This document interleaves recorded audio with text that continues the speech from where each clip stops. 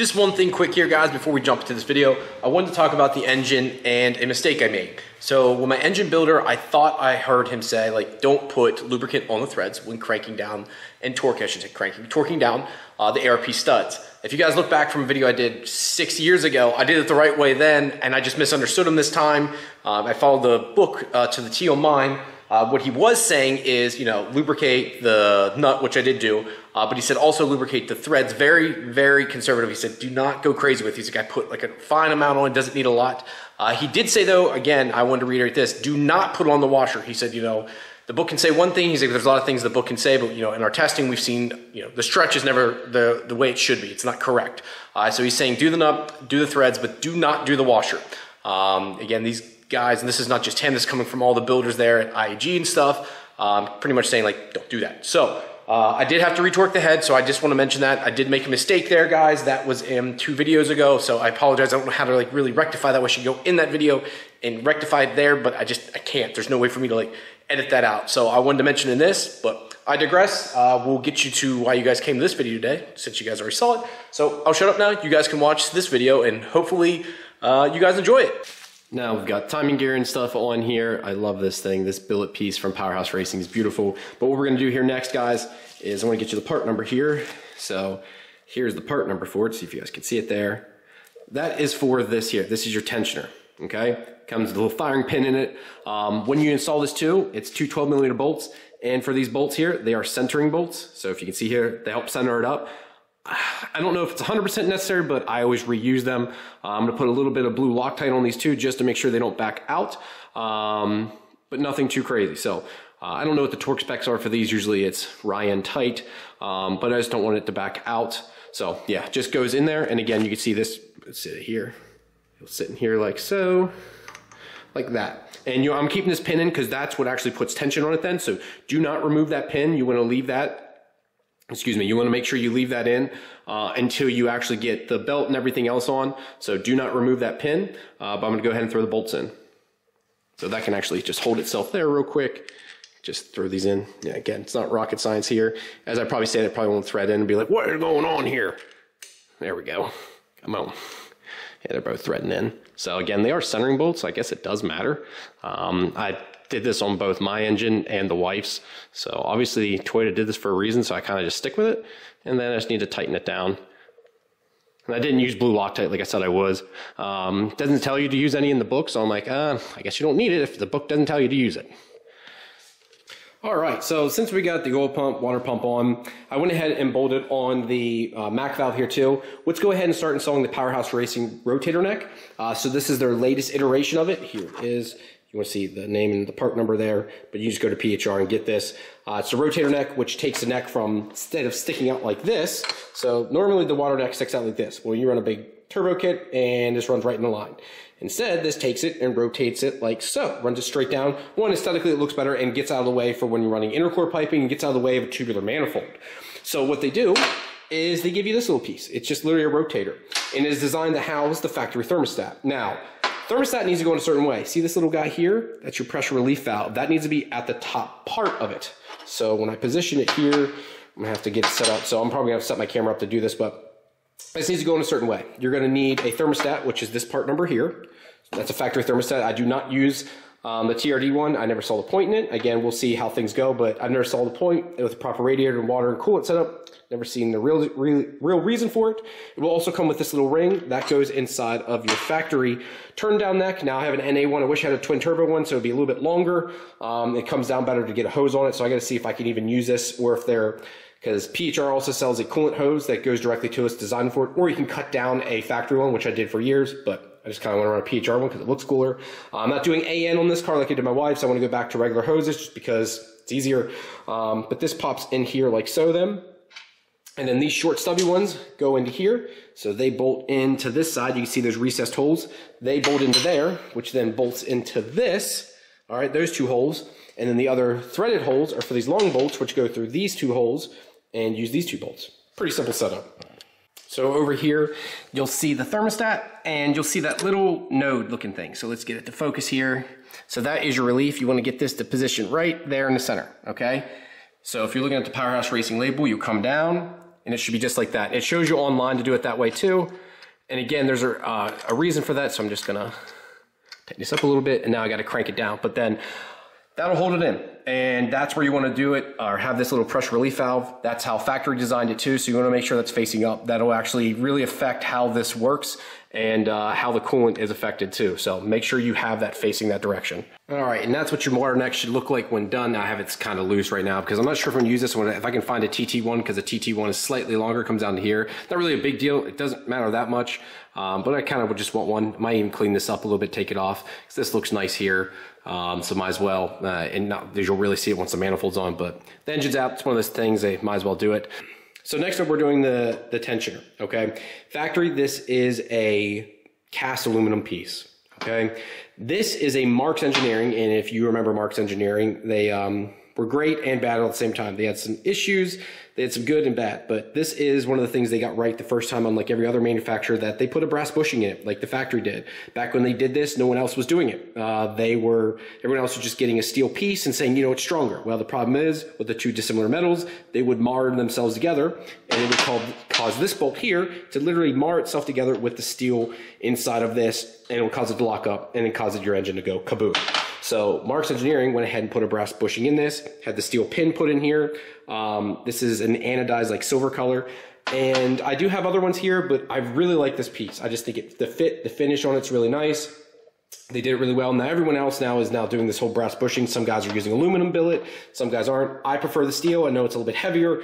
I prefer it. It's just a little bit stronger. It just gives me a peace of mind, especially with a manual car. I just feel better about it.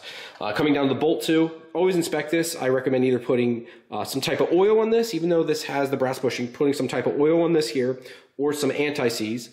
Very, very, very, very conservative amount. Okay, be very conservative with it. Don't put very much on it. The other thing you want to make sure of is this washer. So when I did, I think I even have a video from years ago, but this washer, let's see if I can get it to focus on the inside edge here. See that little bevel? Let's see if I can get it to focus on it there. There's a little bevel on both sides of this washer. That allows this to not get stuck on itself. So when you're tightening this down, it won't like kind of cinch in on itself. That bevel keeps it from doing it. This only goes to like 29 or 28 foot-pounds. It's something small. And I'll just be honest here, in the past when I had my old engine, I literally just cranked it down, just put on this, what size is it? It takes a 10. 10 is what you use to crank this side down, and I just cranked it by hand. Used blue Loctite, then cranked it down. So I never did anything crazy. This time around I am actually going to torque it down, just been a little bit more cautious this time. This hole though, guys, so if you actually look in here, it actually goes the whole way through. I've never had, knock on wood, never had any leaks, but just put some blue Loctite on it and make sure it is cranked down, because if not, it will leak out of that hole. So that actually goes in through the oil pump. I'm surprised Toyota didn't make that a blind hole, but yeah, it is what it is. So yeah, just be aware of that. If you don't crack it or crank it down properly, it could possibly leak, and you don't want that getting down near your belt. Again, I put anti-seize on it there. We're actually lifted up. You can see I put anti-seize on it there. Now set it down. Again, you want to put this washer on next. Okay, and then we're going to put some blue Loctite on this here. And then again, 29 foot-pounds is what you're going to crank this down to. Again, guys, see the bolt here. I'm going to try and get this started in, so let's do it like this. Take it and put the tool on it and just get it lined up.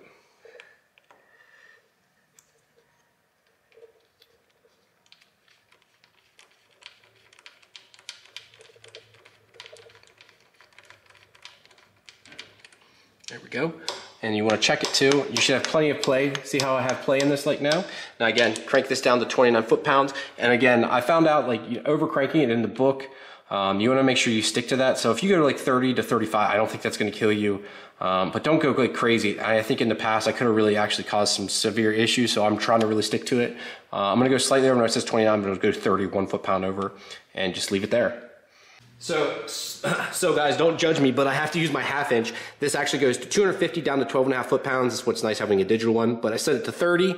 So let's take this one out because that was 3/8. Let's use a 1/2 inch head. I don't like to use an extension if I don't have to. Thankfully, I have a gear wrench 10, but I'm not going to put much pressure on this to get to the desired torque rating I want. So you guys will just listen.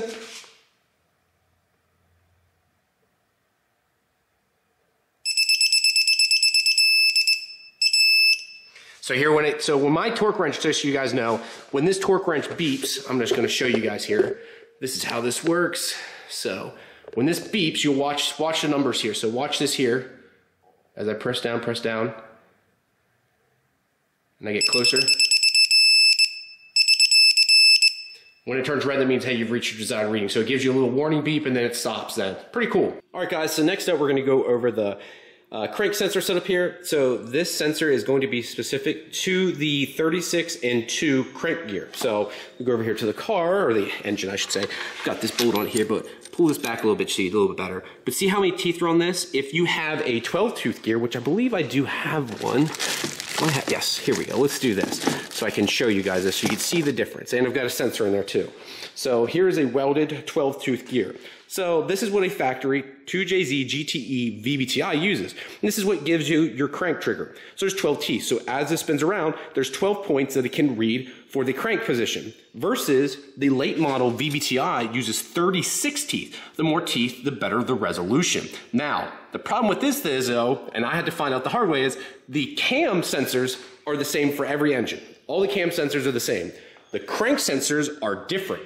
If you have a 36-tooth sensor or a gear, you must use this sensor. But this is the sensor you need if you're going to use the 36 and 2. Brand new from Toyota. The one thing I noticed right off the bat though, this is a lot shorter, which I actually like because 9 times out of 10 when I get the wiring for this, I have to almost like curl this up. So this should come up, I'll fit it up right in between here, boom, and connect to it. So just want to show you guys that. I'm just going to pop it in here quick. Also, I use a factory bolt with this. I'm always unsure to use stainless steel because I believe it grounds itself out through this. See how it comes off of it and uses that as a ground. Stainless steel doesn't work as well, so I always use a factory bolt. Just clean this one up, try to clean the threads up there too. I use these little brass brushes. I have a friend get these for me, but I use these a ton just to clean up threads. They make tools actually to do this too, but I just hit it with that. So if you see what looks like orange, that actually isn't rust anymore. That's actually the brass kind of transferring itself over to the bolt itself. So let's go ahead and bolt that up and then we'll do the rear retainer. Okay, guys, next up is doing the rear retainer. Now, if you watched one of my previous videos, I kind of went over this, but I'm gonna do it again. For the retainer piece, so this aluminum piece, you can reuse. I got a new one just because they're actually really cheap. So there is the part number for that. Then the seal itself is over here. So seal type, there is the part number. Again, you're gonna need Toyota FIPG for this. Now, I've already installed the seal. You wanna make sure it's to the mating surface of the face. I've cleaned up all the bolts, cleaned all the threads off, and I'm gonna go ahead and take these all out now. Just wanna show you guys there's in there. Whoops, take those all out, set them off to the side. Flip it over. Again, you got one spot here for Toyota FIPG. Again, just like we do with the oil pump, everything like that. Clean this off with the brake cleaner. Clean off the back of the engine here. Clean off the face here. Now the snout area, put oil or grease on it. It tells you to do that so in the book. And then it's got 2 locating pins here, and you're gonna slide up and around. This can be a little bit troublesome trying to get it on. Do not damage this lip. I was already playing with it to make sure I can get it on, but this has a 15-minute window. So it sucks because sometimes you gotta play with to get this stuff on. And it really sucks because when you got it on the stand, it makes it a little bit harder. Now I've got enough room here, but it would be nice if I could just physically just look at it directly, but it is what it is. I even thought about waiting to put it till it's in the car, but I'd like to get it on now. It's one less thing to forget about, make sure it's torqued down right. Yeah, I'd rather do it now. When we did Colton's, we did it in the car. It makes it a lot easier because you're just physically there. There's nothing blocking you. So just wanted to show you guys that. But now let's go ahead and install it. And then these need to be torqued down to a certain setting, which I need to look up in the book, and I'll give you guys that too.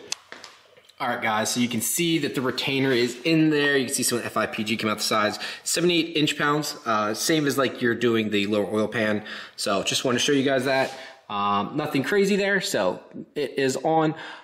Again, make sure that's sealed up. You can see that the lip is on there too. So nothing crazy for doing that, guys. So thank you again, guys, for tuning in today. So that's going to be it. And on to the next video.